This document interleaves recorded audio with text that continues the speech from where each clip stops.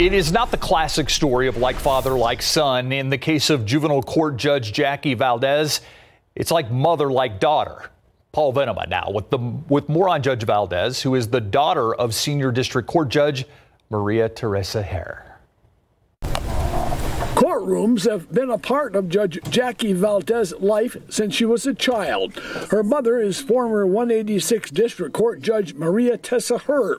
Their paths to the bench were similar. Both were prosecutors in the district attorney's office. Valdes most recently was a prosecutor in the juvenile justice system. It was always from the perspective of what is in the best interest of this child to get, rehabilitated. A philosophy, she said, that she takes with her to the bench, a position that her mother encouraged her to seek. My mom kept telling me, the time will come where you just really won't feel like you have an option. That time was when she saw the incumbent judge's poor attendance record.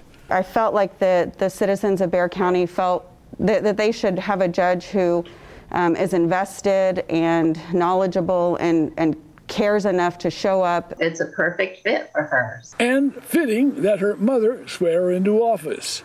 It amazes me that she ends up as a judge in a juvenile court where she still can do what she loves, and that is help kids. A mother of 5, Valdes says she found that communication is the key to dealing with children. Hopefully these kids will appreciate talking to me also, and maybe we can really make some changes. Paul Venema, KSAT 12 News.